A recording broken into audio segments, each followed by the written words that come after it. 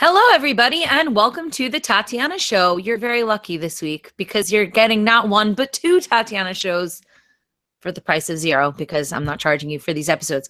But yesterday we had Amir Taki on. That was kind of really interesting. We had Lynn Ulbricht on, and today on May 2nd, we have Tom Woods. And Tom and I have known each other for a while now. We've been involved in Liberty movement. And I remember when I first got involved, everybody would say, oh, it's Tom Woods. And I was thinking, why is everybody so excited?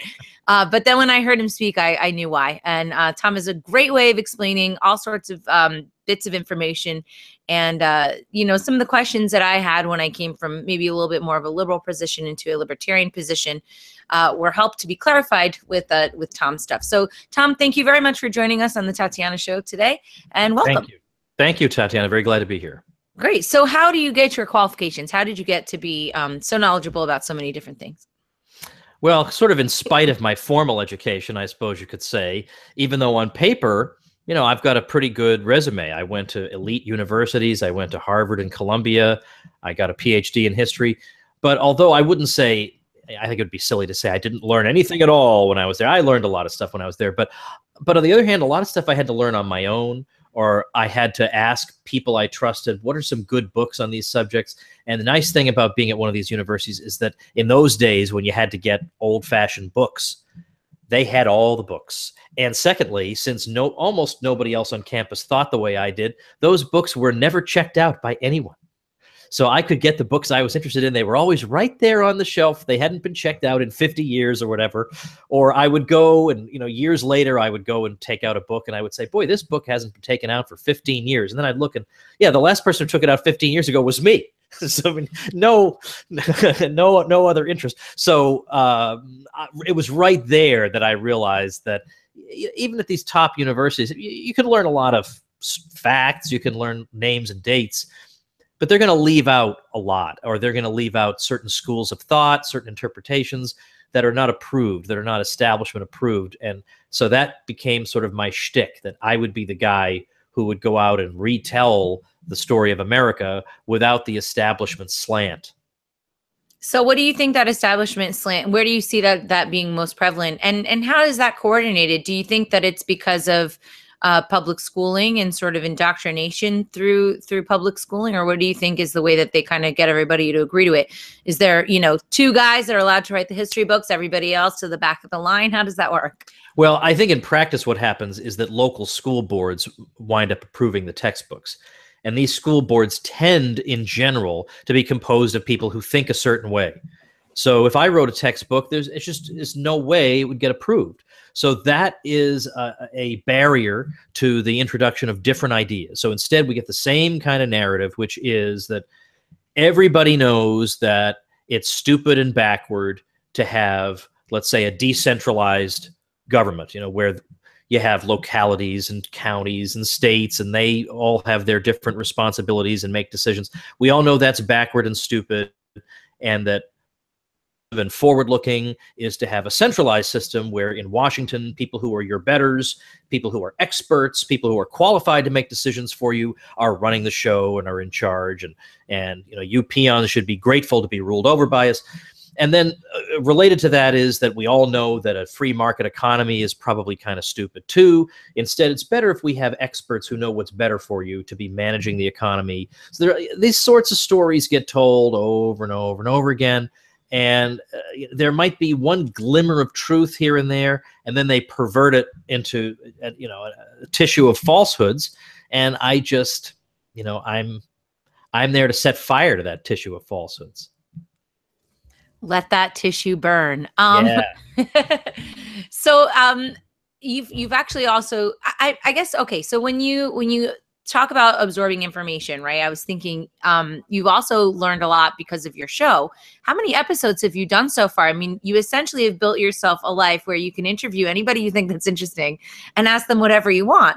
So I would think that was even more valuable than the library classes. Yeah, this is crazy. It's over 900 episodes now of the Tom Woods Show. And I'm actually planning right now a big in-person, on-stage live event for the 1000th episode. I'm going to fly some special guests in.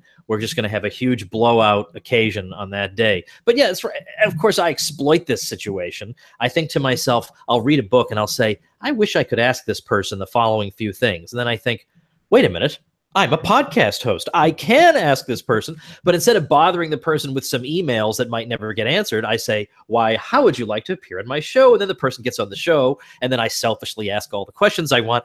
So that's definitely a lot of fun. And what's interesting about it is that you get more yeses than you think you'll get when you invite people onto your show. My friend Scott Horton has a foreign policy show from a libertarian perspective, and he's had all kinds of top-level people on his show. I say, how did you get so-and-so on? And the answer is, I asked. And a lot of the time, people just say, yeah, sure. I mean, I will be glad to leverage your audience to get my message out, is the attitude a lot of people have. So I've been able to have everybody from Ralph Nader to Ron Paul on the show, with the wrestler Kane added in for good measure along the way. And it's been a ton of fun. Did you ever have any surprises happen? What was the most shocking episode? Oh, gee. That's the kind of question I wish I had prepared for, because surely there was one. Yeah, I would say probably the very beginning of my episode 897 with just a few days ago with Thad Russell. And I can't repeat what it was. Who's Thad Russell? He's a historian. This is a terrible story. You can't even tell us. No, he's a historian. I knew when we met each other briefly. We were both getting our Ph.D.s at Columbia, but we didn't really know each other then. And at that time, we weren't really ready to know each other. Like, he was more hardcore on the left, and I was more hardcore on the right, and we would have just not gotten along. But now we kind of realize that whole thing's just annoying. You know, that just doesn't shed a lot of light these days. And we've both evolved a bit in our thinking. So now we just really like each other. We haven't seen each other since, but he was talking about his brand new podcast, and he started talking about some of the guests, and it was like people in prostitution, and I'm all for edgy guests. Right. And and I'm a little square. There's nothing wrong with being square, but I'm kind of square. And I thought, I wonder if he really gets where I'm coming from. But I think he just wants to, nudge me a little bit. Yeah, that's okay. I could take it. He's trying to shake it up a little. No, all I can say is when you do 900 of anything, there are going to be a few turkeys. And I just leave it to the listeners to take a wild guess at what those are. But what amazes me is that you could have somebody on your show who's giving you one-word answers. I mean, how could you possibly think I invited you on for one-word answers? How could you possibly think that's what I want? And so these are people like, I'm sweating bullets trying to get something out of these people. Then I got to just send them away and never speak to them again. That's really funny. I've been doing this. I don't even know how many episodes we have. I should probably count them, of the Tatiana Show. And once in a while I do get folks. It's a little bit like pulling teeth. And sometimes people just freeze up when they're talking to somebody on the radio or on camera. And I have a friend, not a political friend or anything, but she is hilarious in person. And she did a reality show, just died, just was the worst one on the show. So I don't know. Sometimes people choke up. Well, I'll say I had some unusual things happen. Let's say I had somebody on, Carlos Morales, who used to be with Child Protective Services. And now he's a whistleblower about them. He says, these people, they sound great. We think, well, who's against protecting children, right? But in reality, he says they're doing more harm than good. And I asked him just point blank, do you feel like you yourself, looking back on what you personally did, do you have any regrets? Do you feel like I wrecked that family or I did these terrible things? And he was very frank and open, admitting things on the show. And I do get that from time to time where it's, wow, I'm really grateful that somebody was willing to be that open. And then even I on the show a couple of times, sometimes I run episodes that are me being on other people's podcasts. And I think, I do 5 episodes a week. Sometimes I'm lazy. I think, good, I'll just use that as one of my episodes. Great. And of course, you realize, Tatiana, in the back of my mind, I'm thinking, Tatiana Show would make a good episode of the Tom Woods Show one of these days. So anyway, I'll ask you about that later. But I was talking to Isaac Morehouse. Do you know him with Praxis? No, I don't think so. Oh, you'd love this guy. Totally love this guy. He's got this thing called Praxis. And the idea of it is that instead of putting kids through the university/unemployment axis, axis of evil, instead you give them an opportunity to work with, let's say, a startup company, or to do an apprenticeship and really get hands-on experience. And then you get out of there and they guarantee you a job earning at least $40,000 a year, and the average offer that their graduates are getting is $55,000 a year, and they're starting at age 19. And now they're going to get 3 years of experience over their peers. It's an amazing thing. Anyway, Isaac had for a while the Isaac Morehouse podcast, and I went on there, and I just thought we'd talk about history and things I do and entrepreneurship. To that, I ended up like spilling my guts about all my insecurities in my life, and that let's say that was a bit of a surprise that the conversation took that road, because I told him the story of how when I was in junior high school, I was just miserable. And I have kids who are junior high age now, and now I know the angst that they're experiencing, but I just did not connect with these other kids on any level at all. Just couldn't. You were the weirdo. I was the weirdo it was because I cared about things. Like I wanted to avoid nuclear war, things, trivial things like that. I was concerned about that. Come on. Why not Ninja Turtles, Tom? Exactly. I don't understand. Let's throw the football around, which, by the way, I also did from time to time. Well, anyway, it was really bad. They made my life miserable. It was terrible. Now, by the time I got to high school, I started to kind of get out of that. Partly because I really worked on my sense of humor. I thought, if they just saw how funny I was, maybe people would want to like me. And sure enough, they did. They'd say, okay, he's a little dorky. He's the captain of the math team, but he's so doggone funny. I can't not hang around with him. Well, anyway, though, all the way up till I was in my early 40s. So we're talking about just a couple of years ago. From that moment all the way up to a couple of years ago, I would not let go of my hatred and resentment of those people. I mean, it tormented me constantly. I just could not get over with what they had done to me. And so I would go through my life. Every little victory I had, I would kind of think to myself, that ought to, stick in their craw. I would be constantly thinking that. Or I'd get a new car and I'd think, yeah, what kind of car are you driving? I mean, just awful, right? Really, really petty and childish and terrible. And it was just eating away at my soul. Like spiritually, that's not any good way. Sure, it's not healthy for you. So I even told the story of how I went to my 25-year reunion 2 years ago, and I walked through those doors, and of course I had a lot of friends from, high school was better, but some of the tormentors were there, and I actually went right up to them and started up conversations, and it turned out, some of these were okay people. And in fact, one of them, his child had cancer, and they had battled it in the hospital for like a year, and it was just awful. And I thought, if that happened to one of my girls, I don't think I'd make it. It would just absolutely kill me. So the first thing I did, I walked right by all my ordinary friends. I went right up to this guy, and I said, I heard about what happened to your daughter, and that's just terrible. Nobody should have to go through that. And this just opened doors, just on a human level, that I did that, and I approached him. And by the end of the night, it was like, we'll let bygones be bygones. Everything is all cleared up, and everything's straightened up. And they were all saying nice. They're all saying things like, "We heard you're doing really well, and that's just great. We're really proud you're doing so well." And I thought, I have finally closed that door. I've closed that chapter in my life. So yeah, that came out on my podcast was a little surprising. Yeah, well, what those things. I mean. There's the bully police, right? And there's something to be said for toughening up kids and not giving everybody the participation trophy, because it's kind of silly and it's right. not necessarily good either. But yeah, I think kids can be really cruel. I remember when I was in elementary school and middle school, I was pretty dorky. I remember these girls, they were throwing Jolly Ranchers at my hair. But then high school, for some weird reason, I became, not a dork, and I looked exactly the same. There's nothing different, but it was hard. I think, everybody wants to be accepted, and I'm sure it's difficult seeing children going through that. Do you homeschool your kids, or no, you send them off to be tortured? Well, for a while, we sent them to a really excellent private school. I mean, I know this is going to sound weird when I put it this way, but this is a school that would invite me in to speak. Now, I don't mean that because I'm so awesome, that makes it great. I mean that I'm so weird, that makes it great, right? Compared to what students would normally be hearing.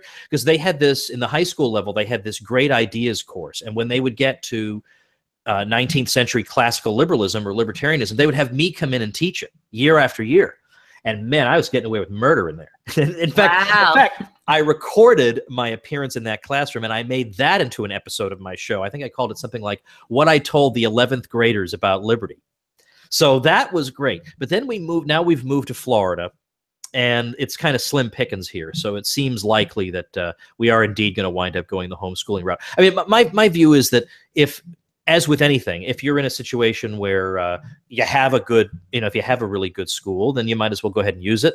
But because in the same way, I don't do all my own plumbing or carpentry, I hire people for that. Same thing with educating. But I think we'll probably wind up going that route. But my kids are naturally curious anyway. No matter what their setting is, they come home and they ask me a lot of questions. And I don't try to go out of my way to sit them down and say, now here's the lesson on inflation. I don't do that. But if they ask me, then I give them my sincere answer. Or sometimes there'll be something on the news, on the radio or something, and I'll give them my commentary on it. And they trust me. They like having me as their dad. And so when I tell them stuff, they're inclined to believe it. So now they feel like, man, that federal government, what is it up to now? What a bunch of jerks they are, That's very funny. I like the picturing of that. Yeah. I was thinking about just in general, people. I grew up in New Jersey, and so we don't have a lot of homeschoolers that I know of necessarily. And for me, when I first heard about homeschooling, I thought, oh, these weird kids, but really they seem very bright. And I went to Berkeley in Boston, the music school. And when I came back, I started hiring interns at the recording studio. And these kids would come in with a 4-year, even Berkeley, grade school, blah, blah, blah, which is now $200,000 for 4 years of school, which is bananas. Insane. And if they had just gone to the studio, the first year and a half of working in a studio, you're cleaning toilets the whole time anyway. You would have saved $200,000. And yeah, I think that there's something to be said for getting the degree. It does open doors because of the name. But if you can establish that name brand recognition, like it seems like they're doing with these various programs, then maybe that kind of gives it its own flavor. Would you use Ron Paul has a book series, right, for homeschooling? Is that what you would use? Oh yeah, it's a video-based curriculum from K through 12.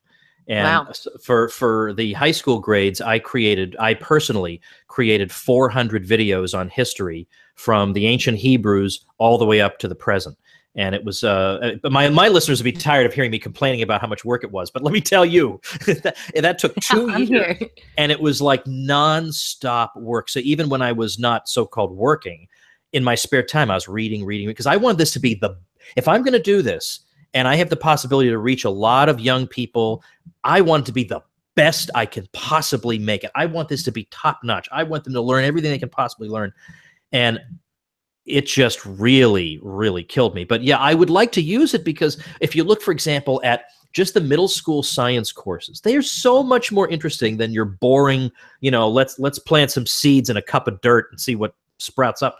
It is so much better. They've got units where they teach the kids about robotics, and they show them how to assemble little robotic devices they can control, or how to build a radio, or how to be things like how to be self-sufficient in the outdoors. In other words, things that, you learn the science, but you learn the practical application, which is what kids care about. Why am I learning all these formulas? Well, the answer is here's why. Here's what you do with the formulas. That's really the thing that I like about it. It's not, I think what people think of when they hear Ron Paul curriculum, they think, oh, it's going to be libertarians teaching libertarian economics. And sure, there's going to be some free market economics in it.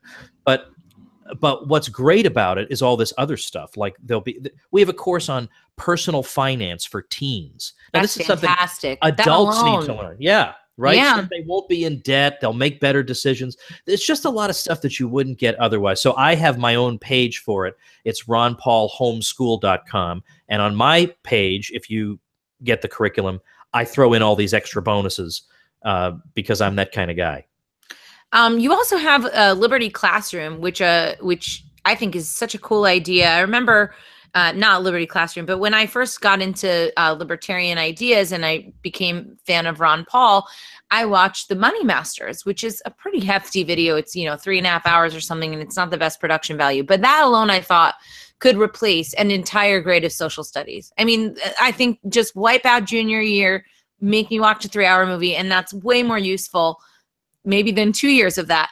What do you guys cover in Liberty Classroom, and how extensive is that course? Yeah, I created that back in 2012 because somebody gave me the idea. Here's how I came up with the idea. How I quote unquote came up with the idea, and by which of course I mean somebody completely different came up with the idea. I just ran with it because it was such a good one. For a while, I used to be a professor. I used to work for 4 years. I was at the Mises Institute collecting a salary. But then after 2010, I have not collected a salary since then. I've been entirely on my own, generate my own income through various ways. And you got to figure out how to make a living online. I've become pretty good at that. Like, I've become really, really good at that. So one thing that I've done is this thing, create a product, because I want to create something that I think will genuinely help other people and that they'll feel like, yes, take my money. This is a fair transaction. You put a lot of effort into this. There's a lot of value there. So Liberty Classroom came about when a very wise marketing friend said to me, Tom, you've built up a decent following because of your books and speeches and stuff. So how are you parlaying that into some kind of online income? And I said, well, I belong to the Amazon affiliate program. That brings in like $20 a month. He's just shaking his head like, Woods, do I need to spell it out? Do I need to draw you a diagram? He said, think about what it is people are interested in that you do. And they're interested in when you tell, when you get up there and you say, here's the phony history and here's the real history. What if you actually had full-fledged courses where you went through systematically through history and you said, here's the real story, and you bundle that into a product? And I thought, whoa, hey, that's pretty good. So I brought on a few other people, like Liberty Movement people who had PhDs. And I know PhD doesn't necessarily mean you're smart, but in this case, it did for those people. And I brought them on board. I said, let's do history and economics. And then later I asked my people, I love my dorky subscribers. I asked them, what new course would you like us to do? And they said logic. And I thought, what is wrong with you? I thought of that. I like that idea too. I want to be able to fight people and destroy them with my logic. All right, that's good. That's good. Well, that means, Tatiana, and I mean this as a compliment. That means the old dorky Tatiana is still in there. Deep down is still in there. That's awesome. Deeply down. She's hanging. Well, anyway, so I hired somebody to do. I said, look, if that's what you people want, I'll give it to you. So at this point, we're about to add our 19th course. So we just keep adding courses every single year. And you don't have to, it's not like we're teaching at 5:30 p.m. You just consume it anytime you want. That we recorded them all, and you can watch them. You can just listen to them as MP3s. You can use our app, which we just released last year. Is it for Android and Apple, or is it just? Yes, it is. Yes, it is. Yeah, for the iPhone people who barely know how to use computers. Got it. Oh, ouch. No, I'm talking about myself. Okay. Yeah, I'm an Android person, but it doesn't matter. So I did, but then also we have these other benefits, like once a month we do a live event where I bring the faculty on and we take questions live. We got Q&A forums, all kinds of fun stuff like that. So yeah, I created that. It's at libertyclassroom.com. I don't want to overwhelm people with websites, but I actually give away a free course. So you can see, if you don't like it, then that's okay. We can still be friends. But can you believe the domain freehistorycourse.com was available? I bought that. That's really funny. That. It's the best 10 smackers I ever spent. Freehistorycourse.com. It's our course on the U.S. presidents. And so you can see all the crumminess all throughout history. So you were talking before about, stories where it's the fake story and the real story. And I'm assuming that not every audience is initiated.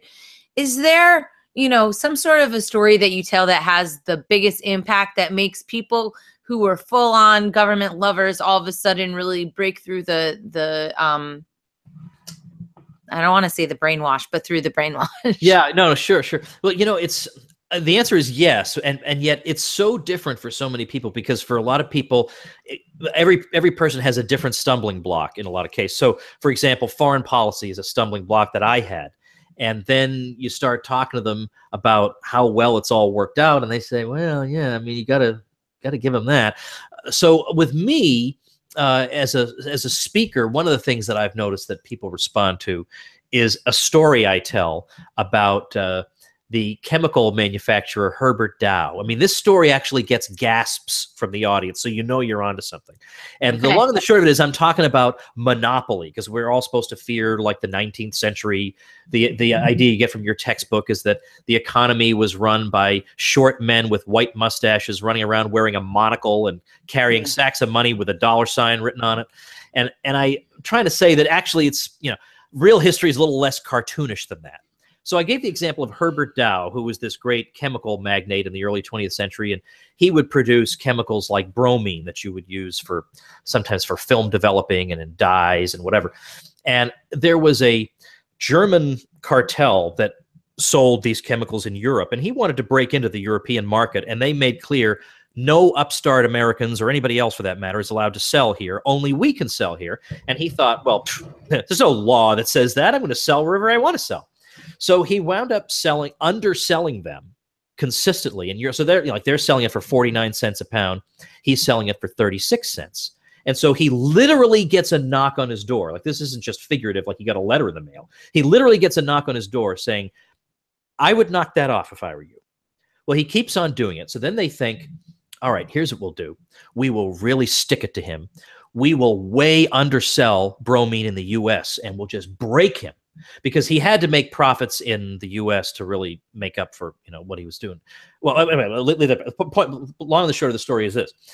He ignores all the threats. He keeps lowering his prices, and they respond by lowering prices of bromine in the U.S. So what he does is he buys their bromine in the U.S. because they're selling it lower than he can get it.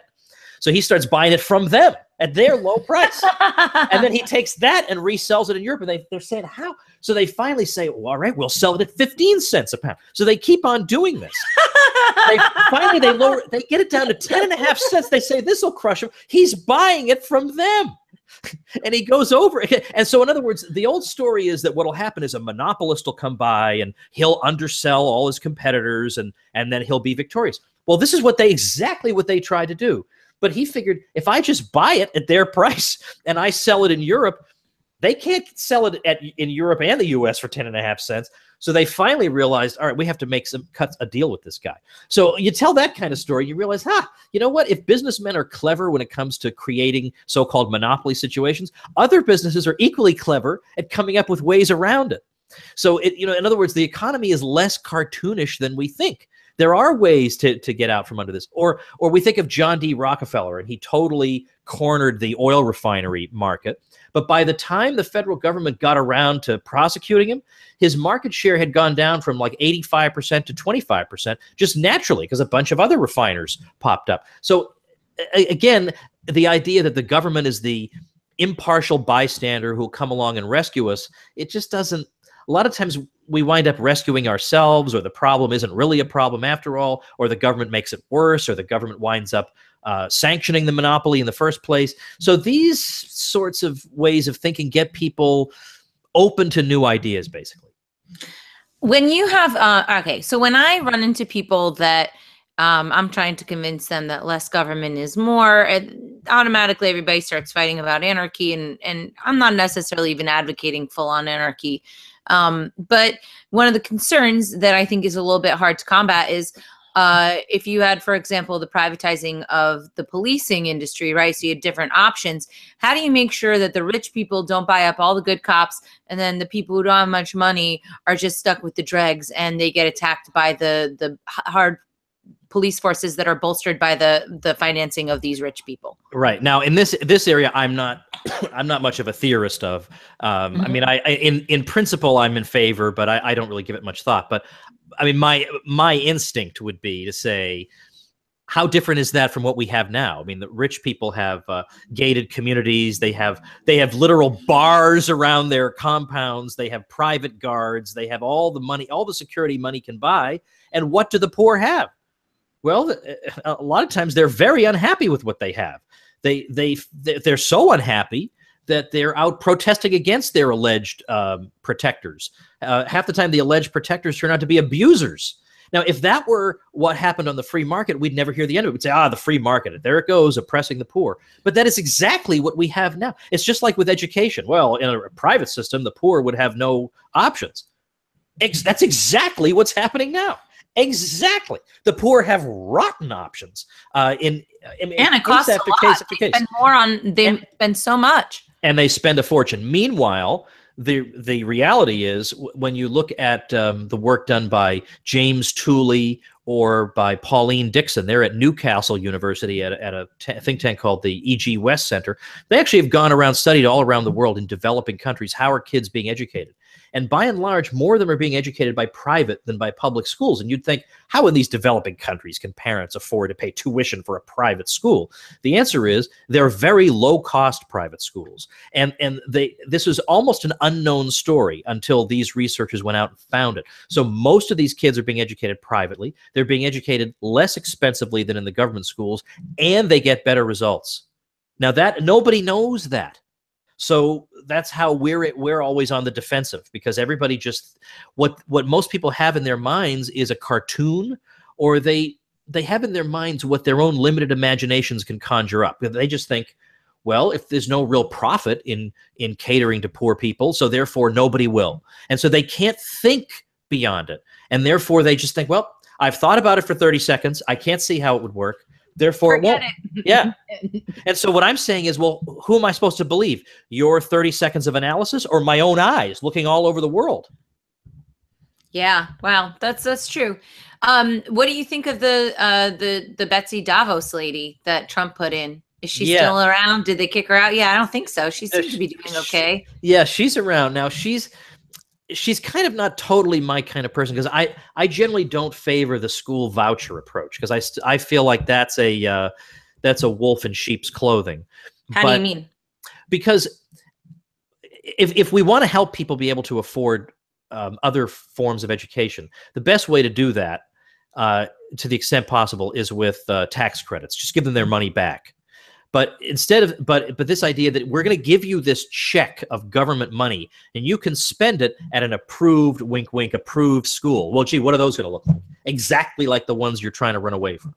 Or would you be able to get away with teaching the things you want to teach if you have to constantly be looking over your shoulder at some bureaucrat who, by the way, has no moral authority over you, given the rotten system they run, where you don't even feel physically safe where they are, in their schools half the time. And also, I feel like basically what a lot of young and hardworking parents are working toward, and what they're pouring their blood and sweat into, is earning enough money so they can live in a decent neighborhood to send their kids to decent schools. So their kids won't have to be, frankly, in schools full of troublemakers, at schools where the kids are going to terrorize them all day. And I know, I think of my own kids. I have sweet, naive kids, and they would be just ground up and spit out by those sorts of systems. So why would I favor a system that says, all right, at least I'm carving out some kind of consumer responsive system. At least I have a system where I can go to a neighborhood and I can kind of pick that way and find at least some kind of school that I like. But then now say, well, look, everybody can get a voucher and come on into my school. No. I just fled from these people. I fled from the dysfunctional neighborhoods that I worked my tail off to get out of. Maybe I grew up in those neighborhoods and I said, my gosh, these neighborhoods are full of crazy people. I can't wait to get out of here. And then they follow me. So I'm not a big fan of that. But there's a woman named, I think her name is Candace Jackson. And she is in I forget what her exact title is in the Department of Education. She was appointed by this new secretary. And she is a hardcore Murray Rothbardian who studied at the Mises Institute. And when that was discovered, the media went absolutely berserk. And I thought, if I get nothing else out of these 4 years, I can at least point to this woman. So what do you think of this whole Trump thing? I think obviously Hillary was the crowd unfavorite, the bottom of the barrel, as bad as it could get. So that allowed Trump to come in. But I think a lot of people viewed him as racism or something. But I think that he indicated to me a rebel spirit in the United States, that people were not voting pro-Trump. They were voting anti-government, up your buttism. What do you think has been the result? Because I think it's been a little bit of a mixed bag. This tax plan supposedly looks good, but the Syria situation, not so much. The saber rattling with North Korea. I mean, what's your take on this administration so far? And how valid do you think the administration is? Because when 2012, when Ron Paul lost, I figured, forget all these people. And I just gave up on politics altogether. So I know it's like a bunch of questions, but if you can maybe speak to that. Yeah, I followed Trump with some interest because I liked some of the things he had to say. And I liked the fact that he was, even though he would say crazy things from time to time, that was in a way part of his appeal because he was unrehearsed. I mean, think of Ron Paul. obviously he's not the same thing as Donald Trump, but he was unrehearsed. When he would go into these debates, now maybe he should have been a little bit more rehearsed, but the point is, you might as well, you want to be at your best, but the thing is, he was sincere and spontaneous in his answers in the debates. Well, for Trump, it was quite clear he had not rehearsed those answers. If he had rehearsed those answers, then the people who gave them to him should have been fired. But it was that it was refreshing that he didn't seem plastic, whereas Ted Cruz had these, he'd have these pauses that were just a little too long and annoying, and they were obviously fake, and he had obviously done them in front of the mirror 25 times. And he got some support, but I think some people thought, I think I've had enough of these slick, hair people with the rehearsed speeches and everything. So I was interested in that, especially because he went to South Carolina and said they lied to us about the Iraq War. And there are people who all they could do was say negative things about Trump, and I get his negatives, but come on. Oh, yeah. I mean, he was saying a lot of things that I couldn't even. He said fake news. That alone was awesome. That was awesome. That was great. And him loving, Julian Assange. He was into him now, not as much apparently. Not as much. Right. He should be. Anything that demystifies the national media, that has to be a part of the revolution, let's say. So if that's getting done, as long as it's getting done, Jeb Bush is destroyed forever. That was an accomplishment. I'll take that. But the problem is people voted for Trump and they got Jeb anyway. That's just it. I mean, okay, Jeb wouldn't have done a few of these things, but Jeb probably would have passed the same health care bill.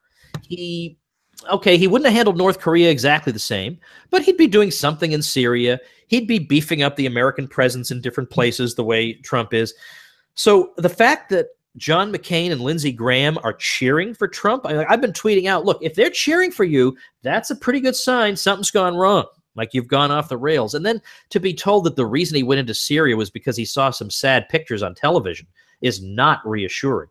And I don't mean to make light of the terrible deaths that these people no doubt endured, but that people are enduring terrible deaths constantly and at all times around the world. Think of how many people were beheaded in Saudi Arabia last year. It's a comparable number. And I bet that would make for pretty gut-wrenching television. So I don't buy the whole, I saw a tear-jerking thing on television, therefore we have to go bomb. So very disappointing. And then to have him walk back so many of his statements. I mean, I don't care that he walks back some of them because they were wrong, but for him to all of a sudden say, oh, no, NATO has a great role to play, or terrible. But then when you go back and look, you realize that even on the campaign trail, he was sometimes a little bit at odds with himself. Like he would say, on the one hand, the Federal Reserve is blowing up a financial bubble. And then on the other hand, he would say, I really support the low interest rate policy. But you see, the low interest rate policy is what blows up the bubble. So it's, and then to have him say, I think Janet Yellen's doing a pretty good job, when on the campaign trail, he said he probably wouldn't reappoint her. It's like when you walk over that threshold into the White House, it's like zombies eat a part of your brain or something. It's weird. But do you think it's the deep state, or do you think that he was truly unprepared and overly arrogant in his, like, is he crazy like a fox, or has he been compromised? I mean, is there anything genuine left in this campaign, or do you think it was BS? It's hard to know. And I don't even think it's the case that he was tricking people.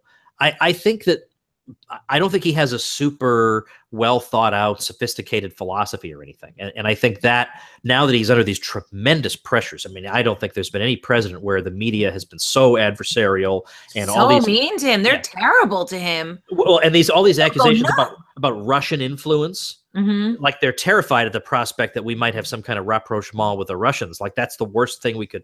Well, they don't have to worry about that now because that's kind of gone in the can too. I mean, of all the things to criticize Trump for, as Scott Horton says, why would you pick out like one of the best things about him, which was that he wanted to try to thaw relations with Russia? You don't criticize him for that.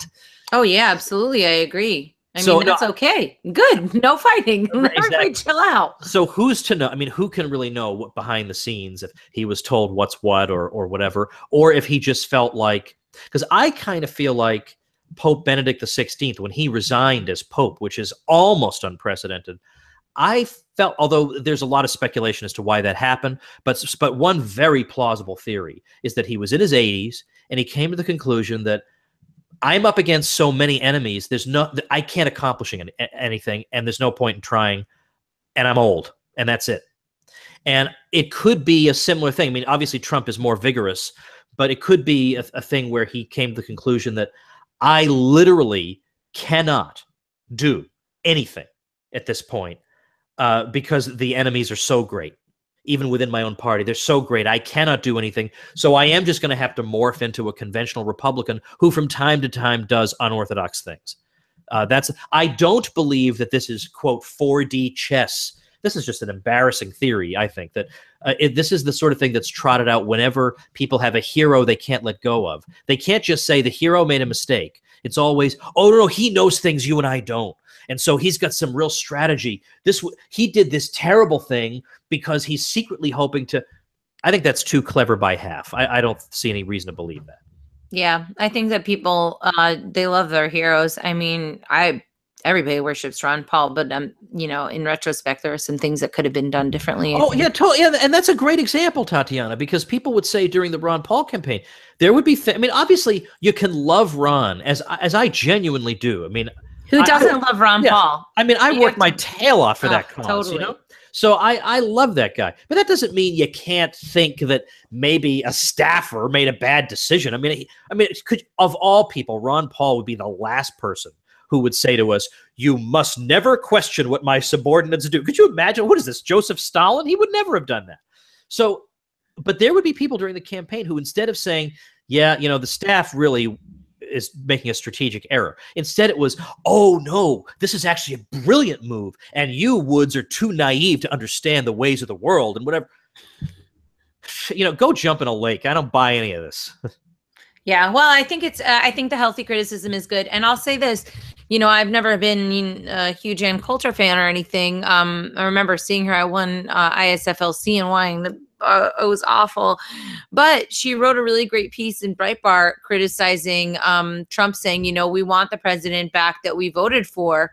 And it was nice to see the pushback from his hardcore base, sort of the kind of right wingers or whatever, their own faction. I don't want to label them alt-right because I don't think it's a fair categorization for everybody. I think it has a negative connotation. I don't think that everybody on the alt-right is horrible. But in this case, I was happy to see the pushback because and now I wonder who's left, right? Because the anti-war faction is supposedly the left, but they're super pro-war. Look at CNN and their little cohorts. But the right is now pro-war. So it's like, where did the peaceniks go? And so that's why I have friends who say if Hillary had been elected, you'd still have these anti-war right-wing people. But now that it's a Republican, well, now they're gung-ho for it. And the thing is, I think most of his hardcore voters are still with him because most of them they don't know that it's bad that a Paul Ryan, of all people, influenced healthcare bill is a bad idea. Like, they just think Obamacare bad. So I think a lot of them are not going to see the depths of the problems until he really, really turns on them. But in terms of like the thinkers at the top of the movement, it has been encouraging to see an Ann Coulter stand up and Nigel Farage in Britain stand up and say this is a big mistake and he shouldn't do it. Two things I would say about that. First of all, this is certainly better than we saw among most Obama supporters, because most of that, now there were certainly exceptions, and they were very honorable. But by and large, when Obama would do something terrible on foreign policy, they would either ignore it, make excuses for it, hold their noses, whatever. You didn't see this kind of backlash against Obama that we see against Trump. So that is, I don't know what that says, but it's something. But the other thing is, as long as we're talking about Ann Coulter, man, what a mistake she made backing out of speaking in Berkeley. She should have gone ahead and done it. Regardless of whether her sponsors were still behind her, she should have said, this is going to bring the crazies out like nothing ever before seen, and that will be good for the cause of civilization and sanity in this country, for people to see what these people are really about, who they are, what their intentions are, and what's coming to a neighborhood near you. She could have performed that service, and instead she backed down, and that was just a major mistake. Yeah, I didn't really pay that much attention to the story, but as you explained the take on it, that does sound pretty wild. It's crazy how, I don't know. I mean, I performed at this Deplora ball down in DC, and I was very concerned because everybody says Milo's so terrible. And I don't know. I mean, I watch him. Some things are kind of offensive. Maybe because I'm from Jersey, we don't get so easily offended. Right. But the rabid insanity of the protesters is so much more disturbing to me than anything that Milo could ever say, or any of these people who I think are kind of just being ridiculous and funny in a way or almost provocative on purpose to point out the hypocrisy. But it's very disappointing. But how do people, I have a song, The Same Side, right? I want us all to kind of join together with such animosity. Where is the sanity to be found? How do libertarians reach out to not only people on the right, but also to people on the left? Like, what is the solution when the Antifa people are going bananas and causing so many problems? Yeah, those people, I would say, there's no point in trying to reach out to them. But I mean, my view is you ask yourself, what's my strength? Who are the people I can most easily identify with? Low-hanging fruit. Yeah, low-hanging fruit. So I think of my own background. Now, I, like a lot of people who listen to me, come from a more right-leaning background. But I have a lot of people, because I hear from them every day, who came from a more left-leaning background. And they say, look, I had the same sort of experience you did, just from the left. And I suddenly realized the things I had been taught to believe were just not, something wasn't quite right about them. And we all go through that moment of saying, aha, I now have to look at the world a different way.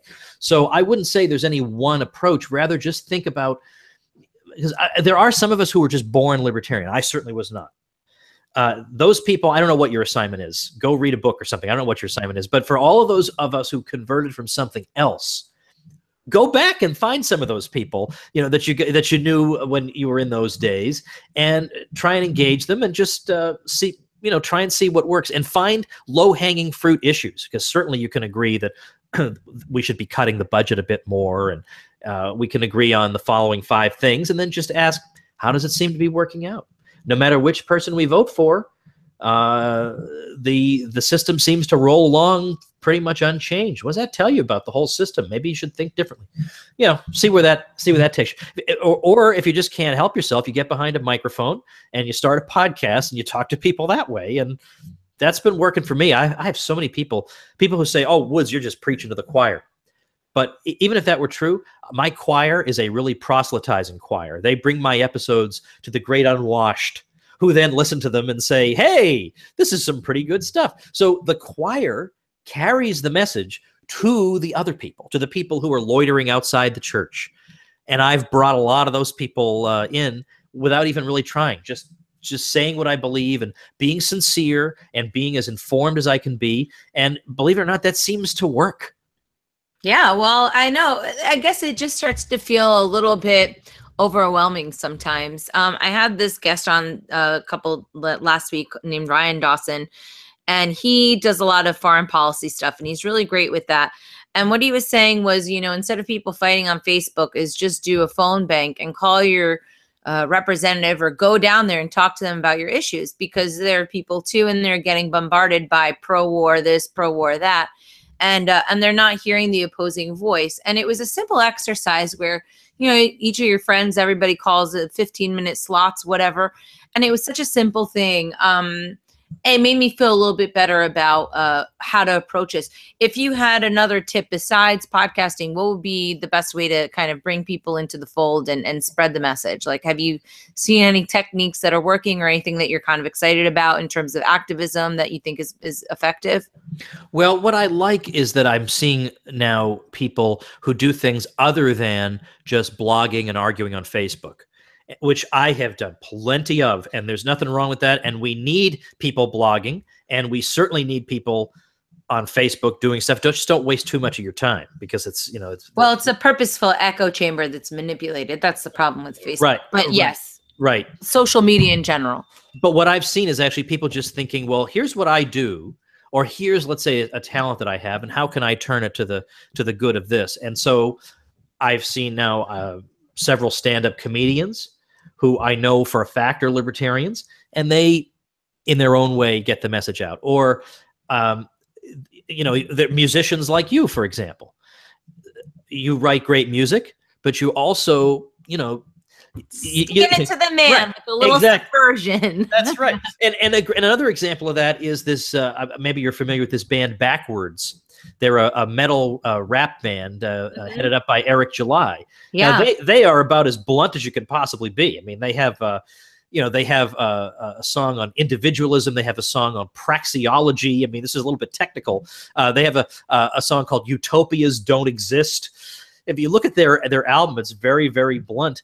But they're going after a demographic that we are at risk of losing. Like, we had that younger group when we had Ron Paul, and now we don't have Ron Paul. And for whatever merits Rand has, he hasn't connected with that young audience the way his father did. So, I mean, basically, the short answer is just look at what it is that you are knowledgeable about or can do, and then think, is there any way I can put this to the service of the things I believe in? And so that's what I see bearing a lot of the fruit these days. Yeah, and I think also fostering community. One of the things that I really liked about going on the Contra cruise last year was the sense of everybody sort of building up a relationship and almost getting that sense of family. And you know, I've seen everybody carrying on those relationships, you know, through social media and stuff like that. This coming year, people are going to be going again. Can you tell us a little bit about Contra cruise? Yeah, Bob Murphy, who's an economist you've spoken to on the show before, Bob. have you not? Yeah, Bob is a really good friend of mine. We've done an Economics 101 episode too, which was really fun. Good. Okay. Well, I know you guys have known each other for a while, and so of course you were a natural choice. We wanted to have you as a musician aboard the cruise. Bob and I actually host a weekly podcast on top of the daily one that I do, and it's called Contra Krugman, and we take one of Paul Krugman's 2 New York Times columns for the week, and we critique it.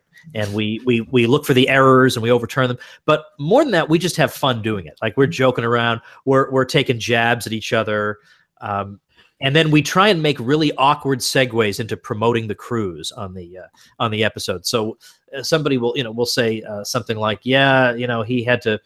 So and so worked really hard on that, and then we'll say, you know, where you won't have to work hard is aboard the Contra cruise. So we decided, well, you know, what the heck? If National Review, Bill Buckley's old magazine, if they can have, I think, 2 cruises a year, we can have a cruise. Why can't we do that? Oh yeah, I love the cruise idea. It was so fun. Yeah, so I approached one of these cruise companies and I said, I think we can bring X number of people, and here's what we'd want to do. So yeah, we give a couple of talks, but we had fun. I mean, we did Pictionary with libertarian topics. We did Family Feud with libertarian questions, and I had genuinely surveyed 100 people, just like in the real show. Really? Cool. My Twitter feed, I'd surveyed 100 people. We compiled the answers, and they were it was so funny. People just had nonstop fun. We rotated tables at dinner every night, so people would get to sit with different people, sit with Bob, sit with me, and each other, and it just was nonstop fun. In fact, it was so great. Bob and I would have like a little meeting at the end of each day just to go over how it was going. And I remember one of those, we looked at each other and said, this is going so well. It's like better than any of the books we've ever written. Like, this is the best thing we've ever done. By a mile, this is the best thing we've ever done. So we are definitely doing a second one. You can find out about it at contracruise.com. What's funny, at contracruise.com, we have a 4-minute video montage from the first cruise that we did. Have you had a chance to see that video? Because you're in it. Yes. Yeah. No, definitely. It is it really gives you a good, as well as 4 minutes can, a good sense of what it's going to be like. Notice how I don't say what it would be like, what it's going to be like when you are aboard the Contra cruise with us later this year. It is, we're calling it the Libertarian Event of the Year. It's just fun. And we actually had people on that cruise who told us, I had actually not been aware of this, who said they had never met another libertarian in person before in their entire lives until they were on that cruise. I think you need to make an outreach to more singles, though. That was the only thing last year. It was all couples, you know. All right. And you know what was funny was that the women were dragging the men. It wasn't like, oh, what happened? Your husband brought you, your boyfriend brought you. They're like, nope, I brought him. There was this one lady. She was a good dancer. I liked her. Well, we were very pleasantly surprised about that aspect of things, that really there was no either male or female dragged spouse syndrome. Everybody really was very engaged. I agree. Everybody was really happy to be there. Do you have any other people coming besides you and Bob and me and the band, I guess? For special guests, we are going to have this year Scott Horton, who I mentioned several times before, who is the libertarian authority on foreign policy. We're going to have sure. you must have met at some time or another Michael Bolden, the 10th Amendment Center. Michael's a really fun person too. That's why I invited him. Not even 10th Amendment. That's great. I invited him because he's so fun to hang around with. Yeah, absolutely. Yeah, I think so. Yeah. So I hung out with Scott too. I think he was going to be at Pork Fest or one of these crazy events. So that'll be a little bit of a reunion. And then for musical entertainment, we're adding Jordan Page into the mix. Yeah, that's going to be great. He and I hopefully we're trying to coordinate Pork Fest right now, getting the band back together. So that's going to be great. Well, I'll tell you, when the first cruise went on, he contacted me and I said, let's wait and see if this one is a bust or is successful or not. Because I mean, he's leaving 6 kids when he comes, and I needed to make sure this was going to be a going concern first. And then when it was a success, I called him up and said, "Okay, why do you think I'm calling?" It was to invite him on this thing. Cool. Yes. Well, I'll be happy to have him there, and yeah, it's gonna be fun. So, is it affordable for people? How do people do it? Can they go forward to a room and make it a little cheaper? Because cruises can be a little expensive. Yeah, they are. I mean, of course, obviously, if you bring somebody and you don't have to, because there's a premium that's paid if you get your own room. But if you share a room with somebody, you can knock a little dough off. But I think when you consider you're getting 7 solid days of basically first of all, eating all the food you can possibly eat. Yeah, there was a lot of that. Oh yeah, and then just entertainment and fun all day long. And then our package includes a lot of the stuff that normally gets tacked on at the end, and you're surprised. Like at the end of a cruise, normally you get this big bill for gratuities for the week. We already include that, or port charge. That's good. So all that stuff is in there. So literally, once you sign up, you don't pay another cent. You walk off that thing, not another cent.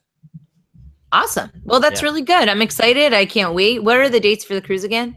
October 15th to the 22nd of 2017. ContraCruise.com is the website for that. And then in general, for me, Tom'sFreeBooks.com is where I have some libertarian ebooks that I put together, basically to help people win debates, like to give you really good ammunition.